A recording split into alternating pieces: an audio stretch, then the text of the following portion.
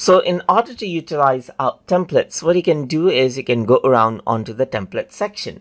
But if you want to access our templates in Microsoft Create for Microsoft Designer, then what you can do is you can click on Designer right here, and here you can see that Browse Templates in Microsoft Create is an option over here. If I were to go around and click right here, then it opens up Microsoft Create, as you can see, where you can download out templates for various applications right here, as you can see.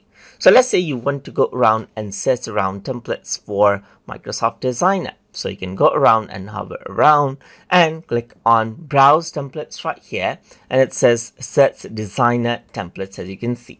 So let's say, for example, I'm searching for party templates, and I'm going to go around and click on search.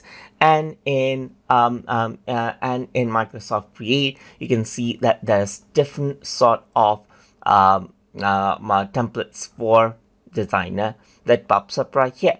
So let's say, for example, you want to go around and then utilize this template right here, then simply go around and click, and then you can go around and click on Customize in Designer right here, and then this is what you have, as you can see.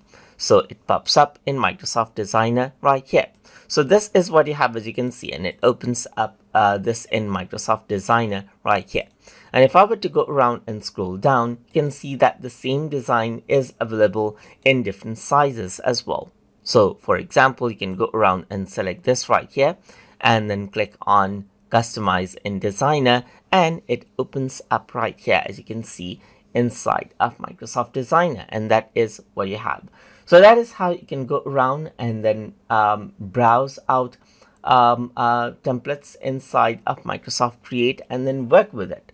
So hope you guys learned something as always, and as always, please like, comment, share, and subscribe.